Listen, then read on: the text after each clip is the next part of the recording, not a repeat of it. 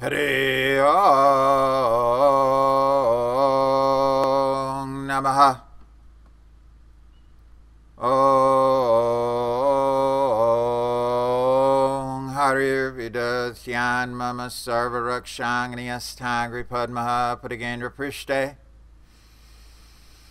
Durari Chamasi Gadesh Chapa Pashanthano Ashtagano Ashtabahu. Om Namo Bhagavate Vasudevaya. Om Namo Bhagavate Vasudevaya.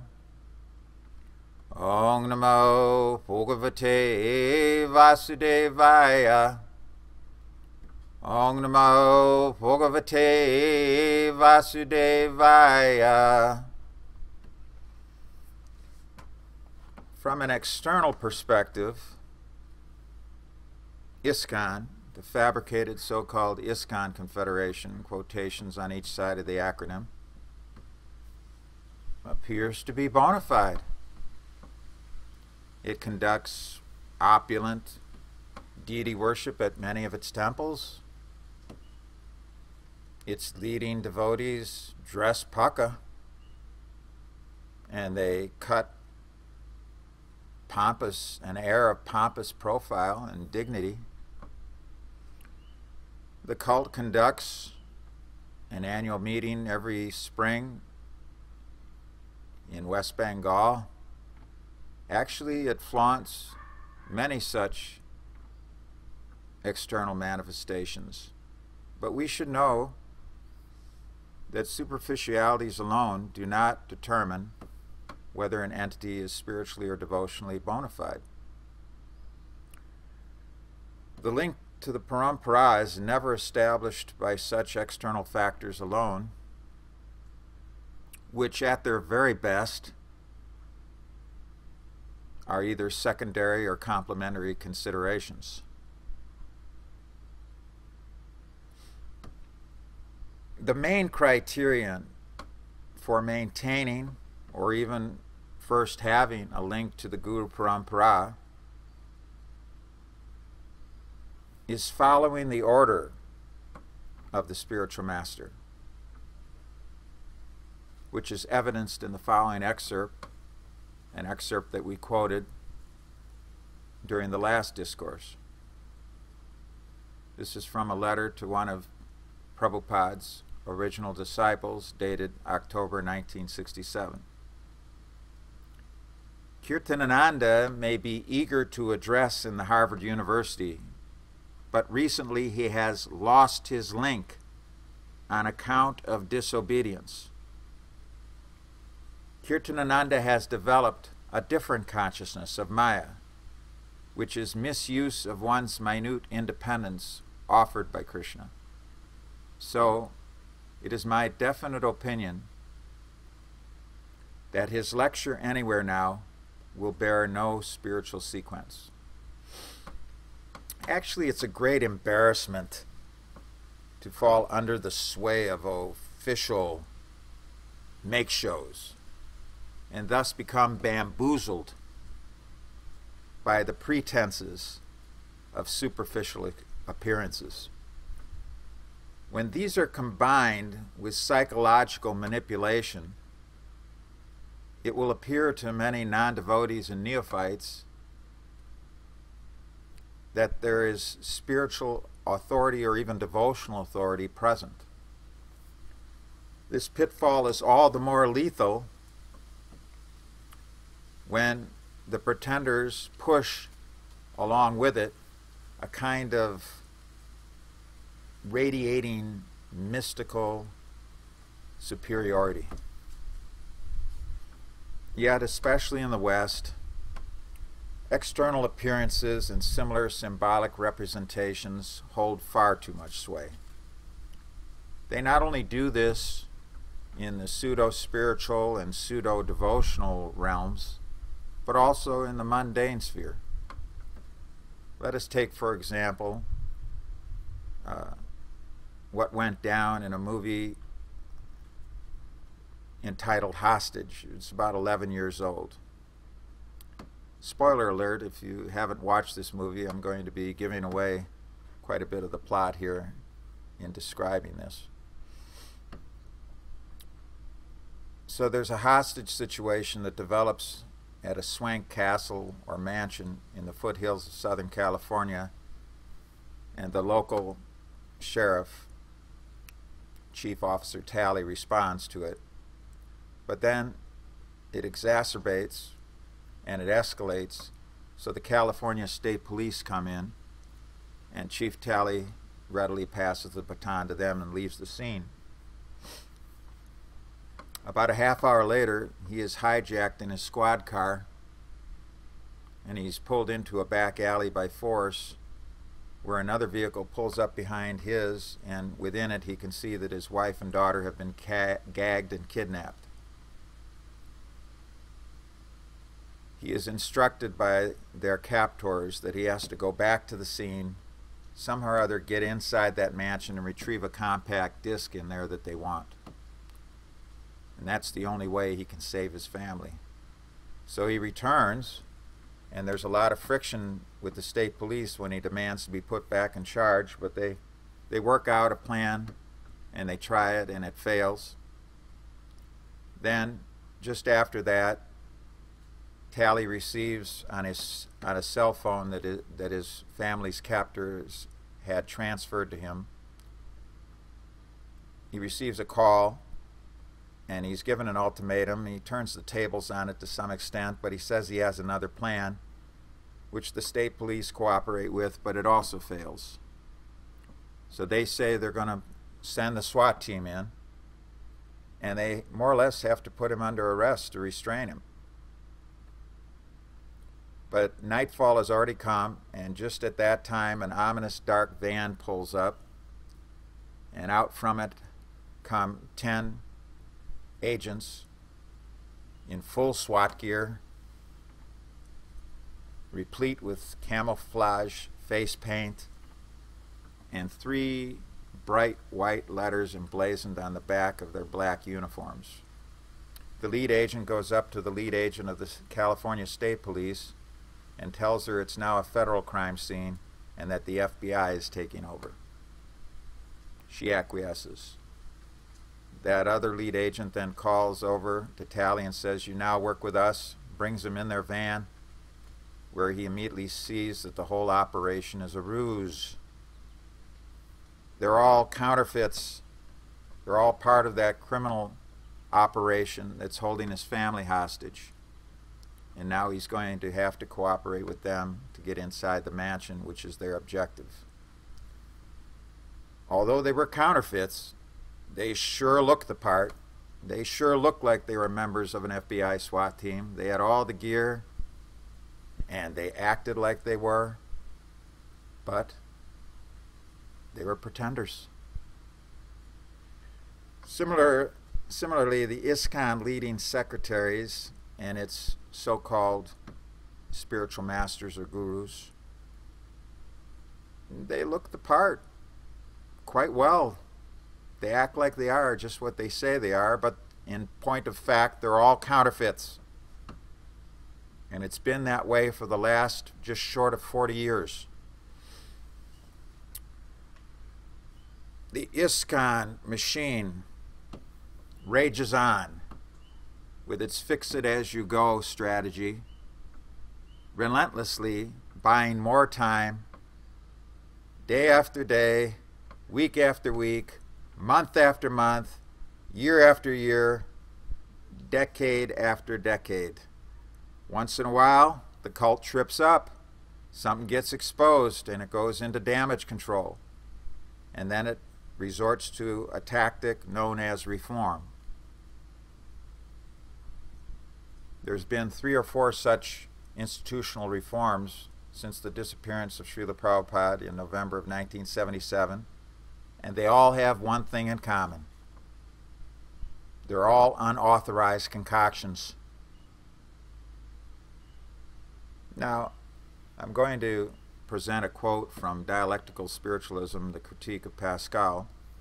You may say that it doesn't quite apply, but actually it does, if you take the essence of it.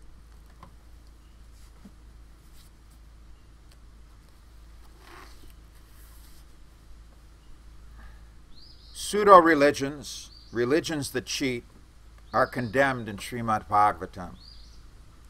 Any religious system which has no conception of God and which annually changes its resolutions is not a religion but a farce.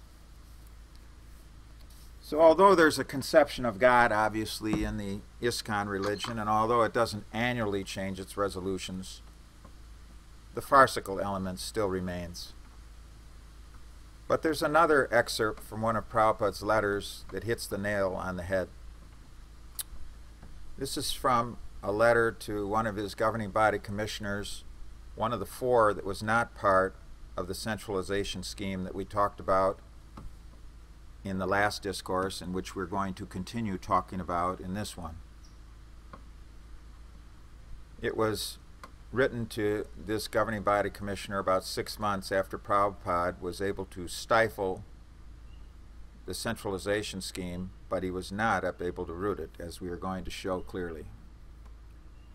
Here's how that excerpt reads. It will be another hippie edition. Gradually, the Krishna consciousness idea will evaporate. Another change, every day another change. Stop all this. Don't manufacture ideas. But the ISKCON narrative rages on in the ascendant, and although it is rarely enunciated or put down in definitive written form, it still appears to have a triumphalism connected to it. But that is now coming to an end, because the time has come to challenge that false narrative, and that's just what this two-part series is all about. So let us now proceed to once again restate the quote, the excerpt from Prabhupada's letters that we left off with at the end of part 1 of this two-part series.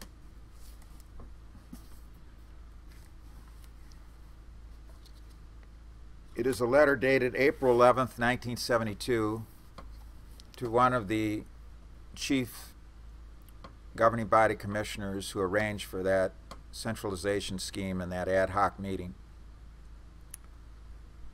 Prabhupada writes to him, I beg to acknowledge your receipt of your letter dated April 7th, and I have noted the contents. The meeting of the G.B.C. appeared to be very unconstitutional because all men were not informed or invited. Shyamasundar was not invited, Sudama was not invited, Krishna Das was not invited, Tamal Krishna was not invited, neither I was informed. Why? You cannot hold meeting of 8 persons without inviting all others. 7 may be a quorum, that's all right, but you cannot convene without a general announcement to all the members and myself. The whole thing appeared to be giving all power to a Treya Rishi. I cannot understand why instead of one G.B.C. man, a person outside the commission was given so much power, and there was to be immediate action, without divulging the matter to the devotees.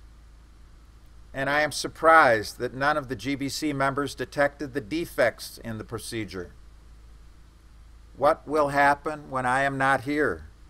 Shall everything be spoiled by G.B.C.? Notice he uses the term shall. Not just will, but shall everything be spoiled by the G.B.C. So we need to understand why this particular deviation and not the others that we talked about in part 1 was not uprooted. It was not uprooted because its goals were still attained, not by this particular meeting in New York in early April or late March of 1972, but instead they were attained by the G.B.C. via other surreptitious means. What were those goals? The goal was to have secret meetings where the devotees at large really didn't know what took place in the meetings. Now, although minutes are produced and then they're distributed to some people after the annual G.B.C. meetings. The fact is, many things take place in that meeting which are not known about by the general populace of devotees and not accessible. In one sense, this is a minor factor, because some such things, if the commission was bona fide, and it certainly isn't, but if it was, some things need to be kept secret. But nevertheless, Prabhupada says that something as big as this, where one man outside the commission was going to control all the funds that were collected on magazine and book distribution, that everybody would find out about anyway in due course of time. So it needed to be divulged. But Prabhupada is saying here that immediate action without divulging, which they said in their notes, that they were not going to divulge to the devotees. So we can see, history shows us clearly, the history of the quote-unquote ISKCON movement, that the G.B.C. has messed up so many times, particularly in late March of 1978, which we shall get to again, which we shall never neglect, because it never can be neglected. So he says, why are you giving all the power to somebody who is outside the commission? But then before that he says, why wasn't everybody invited and informed, including himself, the spiritual master? He's not informed of this plan? So 8 of these G.B.Cs get together, and because 7 creates a quorum, they think they can decide for the whole society without even informing Prabhupada of what they're planning to do? What the agenda is? Now, what were the goals? Yes, obviously, one of the goals is that they wanted to be able to act without his restrictions put on them, without him able to stop and stifle and overturn their resolutions. That went on in 1975, where he overturned all their resolutions. But more than that, what was going on here was the first attempt to usurp all the power to the G.B.C., centralize the funds, and centralize the power. In other words, take the power away from the temple presidents. It is not that Prabhupada, when he formed the G.B.C. in late July of 1970, wanted to take the power away from the temple presidents. The governing body commission was meant to be advisors to the presidents. The devotees on the whole, with just a few exceptions here and there, would be under a temple president who would be their leader, who would give them their duties, their seva, who would instruct them, who would correct them. That was not to be taken away by the governing body commission. The commissioners, many of whom were presidents themselves anyway, of centers, were to go and travel amongst all the various centers and make sure everything was being done bona fide, and give some guidance, give some advice, give some reassurance, tell them about recent statements Prabhupada had made to them personally, privately, inform them of these upgrades that were in the works, but not to take away the power. But here in this scheme, they were wanting to take away the power. This is very important that you understand this, because it is proof positive that this was not actually uprooted. This deviation was checked at this time, but it was checked superficially. It was not checked at a deep level. It resurfaced, and it resurfaced big time in late March of 1978. But it resurfaced before that. It even resurfaced while Prabhupada was still physically present, before his great illness and debilitation in 1977. It resurfaced in 1975, where he read all the resolutions, he threw them all out, but before he did that, he actually, and I received this information from one of the governing body commissioners who was there, he actually said to them, all right, you take the movement, I'll take my bead bag and the Hare Krishna mantra. Oh, that broke it. They couldn't lose him. They needed him as a figurehead. So They acquiesced. They capitulated. He threw out the resolutions. But the same syndrome, the same tendency was fully present in 1975, and of course it reared its head in a way that it could not be checked at all after he disappeared in March of 1978. But again, let us read the last sentence of this excerpt. What will happen when I am not here? Shall everything be spoiled by G.B.C.? Well, in fact, everything has been spoiled by the G.B.C. It should become very self-evident to anybody who is without bias, without prejudice, and doesn't have a vested interest that the G.B.C. has ruined Srila Prabhupada's ISKCON movement to the point that no reforms can bring it back. A revolution can bring it back, but not reform. So let us now proceed to one other excerpt from an important letter later on that year.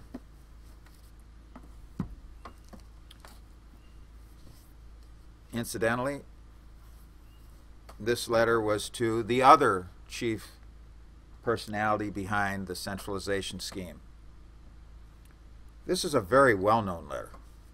In fact, I think it would be indisputable, almost all devotees would agree, that at the very least this is amongst the top 10 important letters that Srila Prabhupada wrote in regard to how much it has been quoted and considered and interpreted. Now, there's a lot to it. It's an extremely long letter. I'm not going to get into all the facets of it because we're going to stay on point. But nevertheless, this letter was to Karanthar. And he, along with Hansduta, were, it could be said, were the chief instigators of that centralization scheme, which was checked but not uprooted. So the excerpt reads here, "Do not centralize anything. Each temple must remain independent and self-sufficient. That was my plan from the very beginning. Why you are thinking otherwise? Once before you wanted to do something centralizing with your G.B.C. meeting, and if I did not interfere, the whole thing would have been killed. Do not think in this way of big corporation, big credit, centralization. These are all nonsense proposals. Krishna consciousness movement is for training men to be independently thoughtful and competent in all types of departments of knowledge and action, not for making bureaucracy. Once there is bureaucracy, the whole thing will be spoiled." There's a lot to dig into here. Do not centralize anything. Right now, the governing body commission can argue that they're not a centralized force, but clearly the G.B.C. is the power node of the fabricated so-called ISKCON, and the temple presidents are way down on the totem pole compared to the G.B.C. Srila Prabhupada wanted his devotees to become self-sufficient, to be bold, daring, and active in the service of the Lord, to work their way up to the Madhyama Adhikari platform, where they had a type of steadiness in Krishna consciousness, having previously overcome all anarthas, where they were fixed in firm faith in Krishna consciousness, and wherein, if His divine grace wanted to, He could authorize all of them. All my disciples will take the legacy. He could authorize any one of them or all of them to become initiating spiritual masters or Diksha gurus. And thus the Krishna consciousness movement would flourish. The G.B.C. was meant in such a bona fide atmosphere to be a watchdog. In other words, if some guru became a flagrant enjoyer, a wild card, started advocating all kinds of sahajism and acting on it, and by the way, that went down big time in 1978, then the G.B.C. as a watchdog would come in and say, no, unfortunately this man is no longer guru. The G.B.C. was not meant to appoint spiritual masters. The G.B.C. was not meant to create zones where zonal acharyas, popes of the zone, ruled supreme, and where for many years those zonal acharyas made sure that none of their godbrothers could act as spiritual masters. Of course, even if they did recognize that, it wouldn't make any of them bona fide. They'd all be bogus because the whole scheme was bogus. But the point here, Prabhupada says that he does not want centralization. He wants his disciples to become strong on their own volition, through their own actions, through their own seva, through their own powerful preaching, and thus to be able to be eligible to receive the order to become Diksha Guru. Previous to that, perhaps they reach the stage where they're Shiksha Guru. Shiksha Guru is not on a lower level than Diksha Guru. The noun is Guru. The adjective is Shiksha, the adjective is Diksha. The noun is Guru. Guru is one. But a Diksha Guru in our line needs to receive authorization from His Divine Grace Srila Prabhupada directly, not an appointment from the Governing Body Commission, not a voted-in Guru by the Governing Body Commission, not to wait in queue for 1 year or 2 years or 3 years, having applied to some kind of subcommittee for application that I want to be recognized by the governing body as a Guru. What is this? If you're already at the stage, if you're already at the level of realization of a Diksha Guru and you've received the order from Prabhupada, why do you got to wait in line for that? Wait in queue for the Governing Body Commission to rubber stamp it? Of course, they're totally bona fide, bogus, so because they're totally bogus, in one sense, you could say it doesn't matter, and it doesn't. But the point of the matter here is that Prabhupada's plan was non-centralization, no bureaucracy, no big credits, no centralization, no big corporation. Now, in this excerpt, Prabhupada says, if I did not interfere, the whole thing would have been killed. He's referring to the centralization scheme 6 months previous, which he was able to interfere with and stifle, but not uproot. He says that had he not been able to interfere, his movement would have been killed. The whole thing would have been killed. Now, let us develop a little perspective here. What was being done in that ad hoc meeting in the early spring of 1972?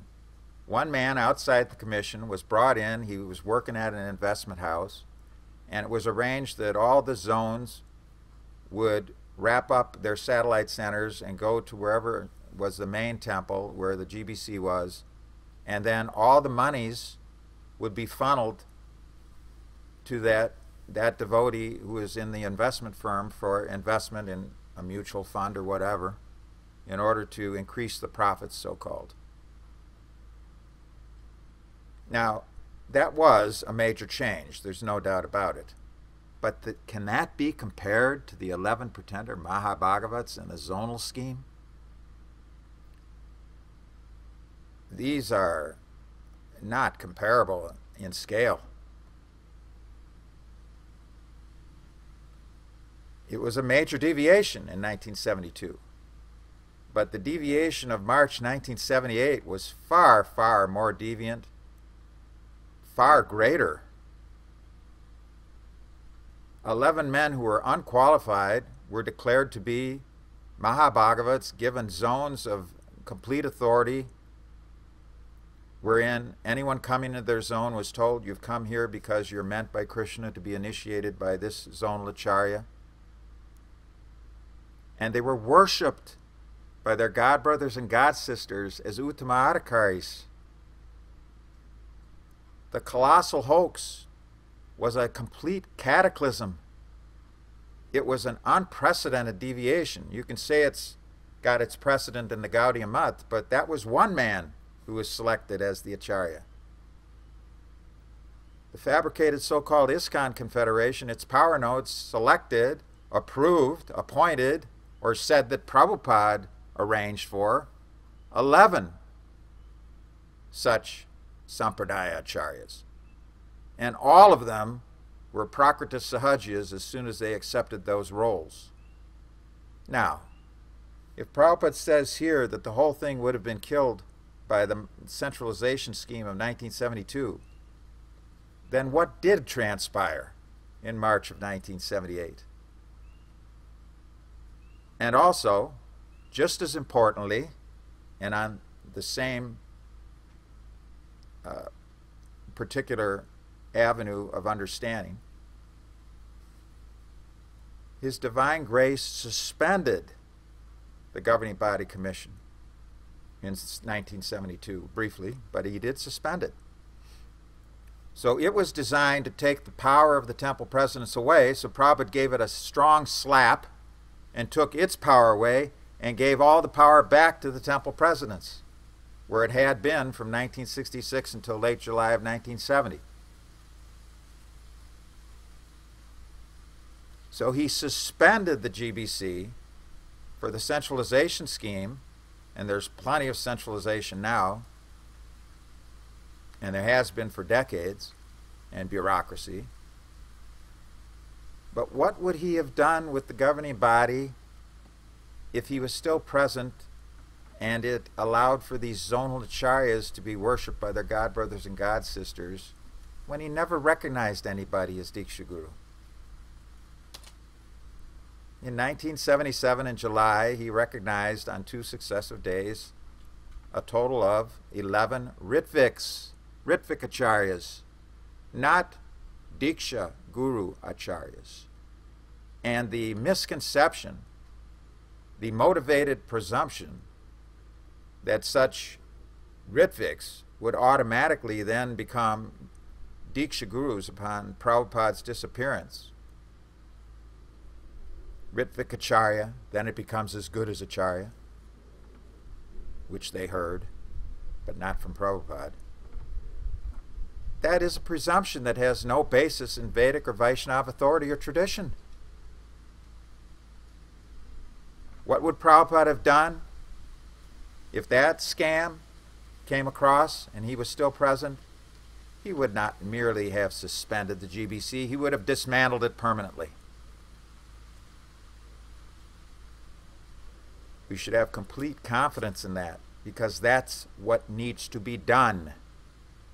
The abolition of the G.B.C. is integral to be able to have the Krishna consciousness movement once more expand in a perfect and pure way throughout the world. And it will not be able to do so as long as this roof of all these deviations, all these so-called reforms, which were nothing but damage control, all the influence of the G.B.C. touch of evil that went into dormancy in 1972, incubated, came out briefly in 75, and then exploded in March of 1978. Unless this whole roof is removed, everybody is bollocksed up. The Krishna consciousness movement is bollocksed up. Now let us continue to the rest of the excerpt here. Krishna consciousness movement is for training men to be independently thoughtful and competent in all types of departments of knowledge and action, not for making bureaucracy. Once there is bureaucracy, the whole thing is spoiled. Shouldn't we take him at his word? There's a massive ISKCON bureaucracy now. All kinds of committees and subcommittees. They're all served but one purpose ultimately, and that is to act as buffers for the Governing Body Commission itself, so it doesn't have to deal with the real issues, the root issues. Instead, you get these tempests in the teapots. For example, the 2 lines of authority, the G.B.C. and the temple president on one hand and the initiating guru on the other hand. Who has the real authority? First of all, you have to have bona fide gurus, and they don't have that. Then you have the other tempest in the teapot, the female Diksha Guru issue. We shall not delve into that now, right at this time. But the point of the matter is that these things are not root issues. The root issue is what transpired in 1978 and everything connected to it previous to that. And the ad hoc deviation of the centralization scheme was not simply meant only to take the power away from the presidents, which it certainly did in 1978 when it resurfaced in the big way. It was also meant to create a machine, an automatic machine, an automatic money machine by the funneling all the funds into the investment house and then making profits via the well-designed mutual funds or however that was supposed to be done. And also the machine of that the governing body commissioners just let everything happen automatically, but all the power flows to them at all times because that's the way they designed it. Remember, those 11 pretender Mahabhagavats created their own zonal G.B.C. within the G.B.C. In other words, because they heard that bad advice from Navadvip, they were told, no, nobody can check the guru. So then the zonal acharyas, all 11 of whom were governing body commissioners themselves, and who constituted, for all practical purposes, just one vote short of half of the commission, but constituted well over 80–85% of the power of the commission. They created the Acharya board, which was not answerable to the G.B.C. So when the zonal Acharya scam came down, basically in April and May of 1978, it created an automatic machine whereby all the power got funneled at all times into those 11 men. The presidents became yes men. And the other G.B.Cs abdicated their duties by allowing this to go on, and they all were pushed to the side. In other words, the disciples, the new disciples who came in, and a significant percentage of Prabhupada's initiates also, because they had been trained by that way previously anyway, they no longer looked to their G.B.C. if he wasn't an initiating guru. They looked to the initiating guru of the zonal acharya. And that's what that scheme, the twofold objectives of that centralization scheme were. Take the power away from the temple presidents and create a machine that runs on automatic pilot for their benefit, always for their benefit. And both were accomplished. In fact, beyond their wildest dreams in one sense, because not only did they take the power away from the temple presidents, they took the power away from all the other G.B.Cs simultaneously also. And they did create a type of automatic autopilot, which would be continuing to this day had not they been so weak and so egotistical that they made war upon each other. Not all of them did this, but enough of them did this, and when they did, then combined with some criminality that came out about their actions and some extremely immoral activities by two in particular, the whole thing eventually got exposed, but it took time. It took around 8 years for it to crater. And then you had, of course, the second transformation, which was the second reform movement as damage control. So where is this all coming from? It's coming from a tendency in the part of conditioned souls to want to be worshipped as gurus. And since in our line and in every Vaishnava line the guru is considered to be Sakshat Hari, wanting to be worshipped in this way, enviousness of Prabhupada, since he was worshipped as an Uttamadhikari, which he definitely was and still is, of course. So Prabhupada could foresee that his movement would go off the rails. After all, misuse of free will is what it is. Free will is what it is, and being able to misuse it is what it is. So he actually indirectly, but not too indirectly, warned about it in a purport to Mantra 12 of the Sri Upanishad, a book that came out very early in his movement. We shall now read from the very end of that commentary. I'm choosing to take this from, not directly from this book, although what's in there doesn't really change the substance. There's no changes of substance, but there is changes of words.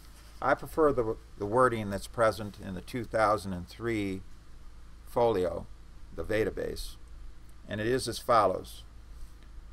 By a false display of religious sentiments, they present a show of devotional service, while indulging in all sorts of immoral activities. In this way, they pass as spiritual masters and devotees of God. To mislead the people in general, they themselves become so-called acharyas, but they do not even follow the principles of the acharyas. These rogues are the most dangerous elements in human society. Sri Upanishad confirms that these pseudo-religionists are heading toward the most obnoxious place in the universe after the completion of their spiritual master business, which they conduct simply for sense gratification.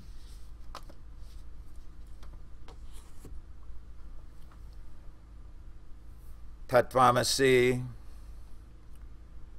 There has been a long-standing dissension between the crypto-Talmudists of the fabricated so-called ISKCON and the Vaishnavas genuinely initiated by Srila Prabhupada, who never bought in to their imposed hierarchy and its overemphasis on extravagant rituals. Any false historical narrative which is allowed to remain in the ascendant at the present time will simply serve to perpetuate this fire of dissension. Some devotees enjoy this great battle. Other devotees are appalled by it, and still others are either ignorant of it or neglectful. But if we dismiss the history of Prabhupada's movement, or worse, if we buy into its institutional distortion, we shall be condemned, as Santayana warned, to have to relive it, almost certainly in a worse way, as in a much, much worse way. Because ISKCON has its sights set on becoming, at bare minimum, the power behind the throne of a kind of one-world techno-theocratic leviathan composed of its so-called Brahmins, grinding the political gears from the other side of the curtain. That would make for a neo-Gothic living hell, especially for genuine devotees. His Divine Grace, Srila Prabhupada, is no longer physically present to act as the final arbiter. As such, from one perspective, you may consider that he remains silent about the current controversy and the current conflict. Excerpts from his letters and books, however, indicate otherwise. He is still fully present in that written record. But similar to Lord Shiva remaining tolerant during the Daksha sacrifice, he is relying upon his disciples to maintain his honor and preserve his legacy. Our challenge is to overcome the unsteady material field and all the pseudo-spiritual and pseudo-devotional complications that it has spawned.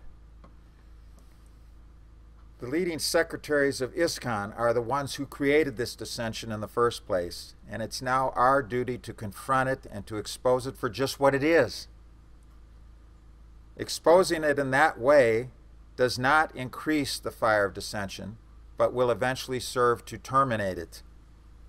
Preaching against the ISKCON narrative is integral to terminating all these deviations. Misuse of a great science does not render it useless, but the bhakti science will become covered over for a period of time and will appear to be lost for a period of time. And during that period of time, there will be much suffering and many atrocities. if we do not now work to resuscitate the narrative of the actual history of Srila Prabhupada's Krishna movement. The ISKCON machine has to be stopped.